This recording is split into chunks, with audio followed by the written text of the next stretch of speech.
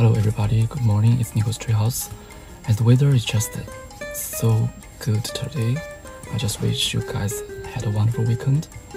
So in this episode of the video, I'm gonna be talking about the two movies that I just watched recently. I know they've been released for a long time, but for me they are just like classic ones.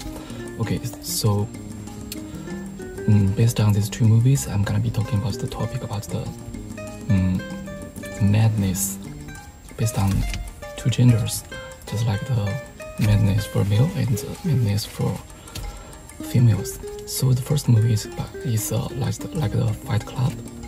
I just watched it like 1 month ago, and in this movie it's about a sales guy who works for the automobile recall department. It's pretty much like a white collar position, and he's been there working like some kind of a success salesman, but somehow he just feel the daily routine about his work is kind of boring, and he's been undergoing some kind of depression and some kind of revealed. But in the novel, in the fiction, his name is like Jackson or Jack, something like that. And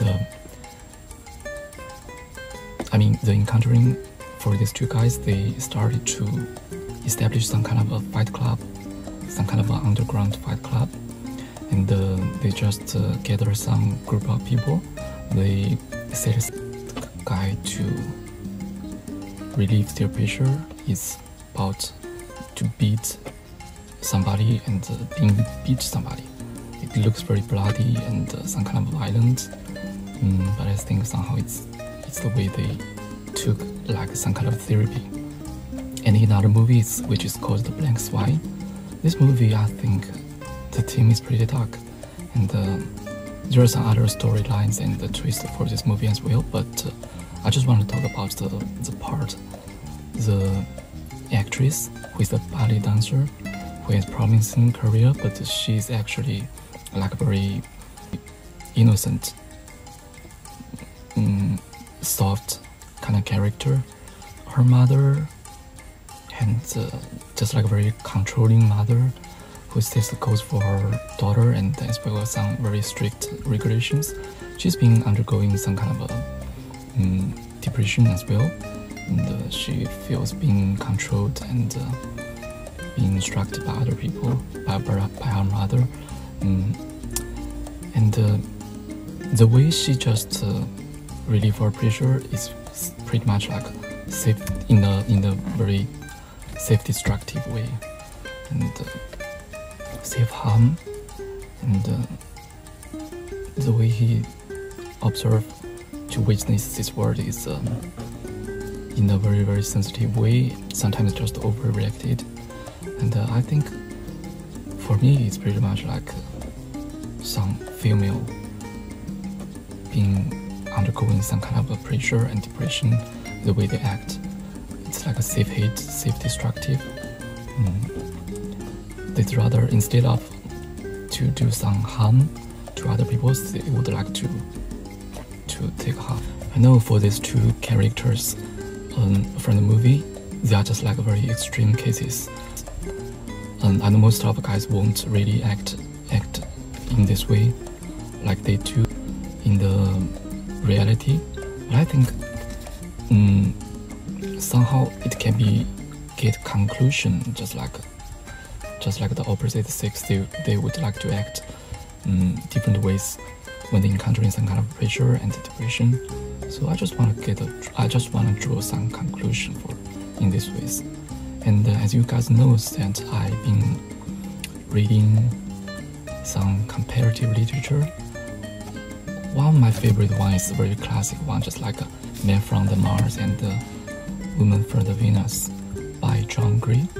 I mean, this book is pretty much what I'm talking about by John Gray. I think from this book there's some more conceptualized conclusions that he's been studying for years to do some research about the two genders, the way they act for the same issues, the same things, the same topic.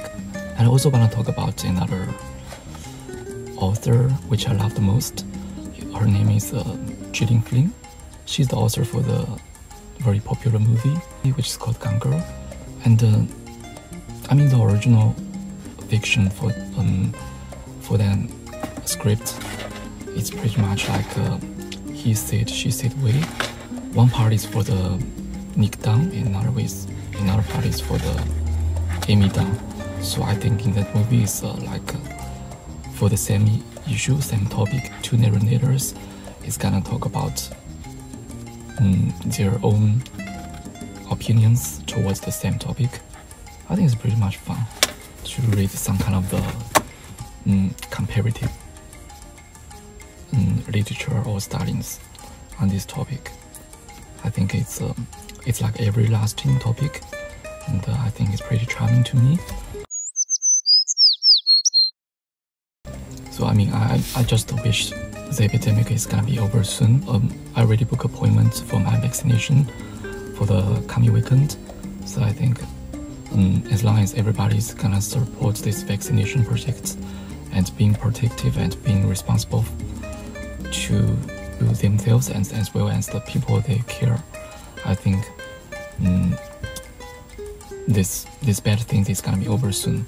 This epidemic is gonna be over soon, so everybody can back to their normal life.